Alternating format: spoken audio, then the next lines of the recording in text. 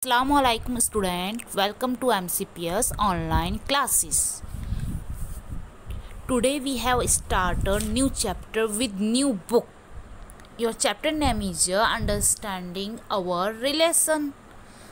Firstly मैं ये बताना चाहूँगी आपको कि आपकी बुक NCERT ना होके RBSE बुक है, जैसा कि आपके इस वीडियो में जो बुक आपको दिखाई दे रही है this is your book of 5th standard. Okay student, तो आप ये बुक बहुत इजीली परचेज़ कर सकते हो. आपकी बुक NCERT नहीं है, आपकी बुक RBSE और अपना परिवेश बुक का नाम है. आप बहुत अच्छे से ले सकते हो. आपको इसी में से ही पढ़ाई करनी है because you are a 5th standard student. Your course is not change. Okay student, तो हमारे इस चैप्टर में क्या दे रखा है, 2 टाइप की फैमिली के बारे में हमने वैसे पढ़ा है 4th स्टैंडर्ड में कि फैमिली होती है 2 टाइप की, joint family and nuclear family. Joint family किस फैमिली को बोलते हैं? जिस फैमिली में a family wear the grand parents, father, mother, uncle, aunt and their children live यूनाइटली under one roof. मतलब एक ही घर पे ये सारे लोग, ग्रैंड पेरेंट्स मीन्स दादा दादी, फादर मदर आपके मम्मी पापा, अंकल मतलब आपकी चाचा आंट चाची एंड देयर चिल्ड्रन, उनके सबके बच्चे रहते एक ही छत के नीचे. वो कौन सी फैमिली कहलाएगी? हमारी जॉइंट फैमिली. ओके स्टूडेंट, तो जॉइंट फैमिली क्या होती है? ये देखो पिक्चर्स आपको दिखाई दे रही होगी जिसमें दादा दादी, mother father, uncle aunt and her children they live together. They are called a joint family. आपके इस चैप्टर में difference between joint and nuclear family आएगा. तो जॉइंट फैमिली आपको अच्छे से समझ है. अब नेक्स्ट हमारा है न्यूक्लियर फैमिली. देखो, look at the picture of nuclear family. जिस पिक्चर्स में हमें सिर्फ मदर फादर और चिल्ड्रन दिख रहे हैं और कोई भी नहीं है, ना ग्रैंड पेरेंट्स है ना अंकल आंट है. तो what is the definition of nuclear family? It is called a elementary family, also family group consisting of 2 parents and their children. जिसके पेरेंट्स हो और उनके चिल्ड्रन हो, they are called a nuclear family. तो what is the basic difference of nuclear and joint family? तो दोनों का क्या डिफरेंस है ये हमें लर्न होना चाहिए कि a family where the grand parents, father mother, uncle aunt and their children live अनटेडली under one roof. एक ही छत के नीचे सारे मेंबर्स रह रहे हो, वो जॉइंट फैमिली कहलाएगी. न्यूक्लियर फैमिली जहाँ पे ओनली पेरेंट्स और we are live in one roof, they are called a nuclear family. Okay student, then what is the basic reason of nuclear family? तो बेसिक रीज़न क्या रहेगा हमारा nuclear family का, कि nuclear family का reason क्या है? फर्स्टली हमारा रीज़न क्या रहेगा? Economic condition and search of occupation. Occupation का क्या मतलब होता है?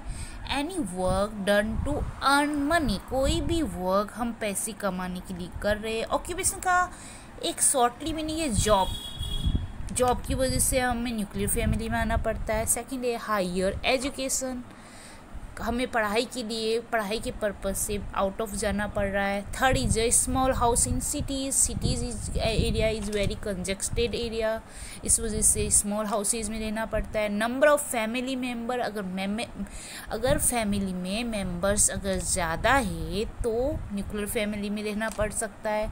एंड लास्ट है habit and behaviour of family members, कि फैमिली मेम्बर्स का बिहेवियर कैसा है. अगर उनका बिहेवियर अच्छा नहीं है तो न्यूक्लियर फैमिली हो सकती है. This is your basic reason of nuclear family. I hope you also understood nuclear and joint family and basic difference of nuclear and joint family. Okay, next is now start your chapter understanding our relations, कि किस तरीके से relations को समझना है. आपके chapter का first meaning क्या है कि अंडरस्टैंडिंग का मतलब क्या होता है? समझ होना. और रिलेशन मतलब रिश्तों की समझ, हमारे चैप्टर का नाम है। तो ये देखो, संजना एंड सलमा 2 पर्सन हैं, वो साथ ही में स्टडी टुगेदर इन स्कूल, साथ ही में स्कूल में पढ़ते। One day Sanjana is very sad, Sanjana was very sad. Salma asked her, "Why are you so sad today?" Sanjana said, "My mother is not feeling well." Salma said, "Don't worry. In the interval, we will talk in detail about the matter. Your mother will get well soon." Sanjana and Salma इस paragraph में क्या explain कर रहा है कि school में पढ़ाई करते, दोनों साथ में बैठे स्कूल में।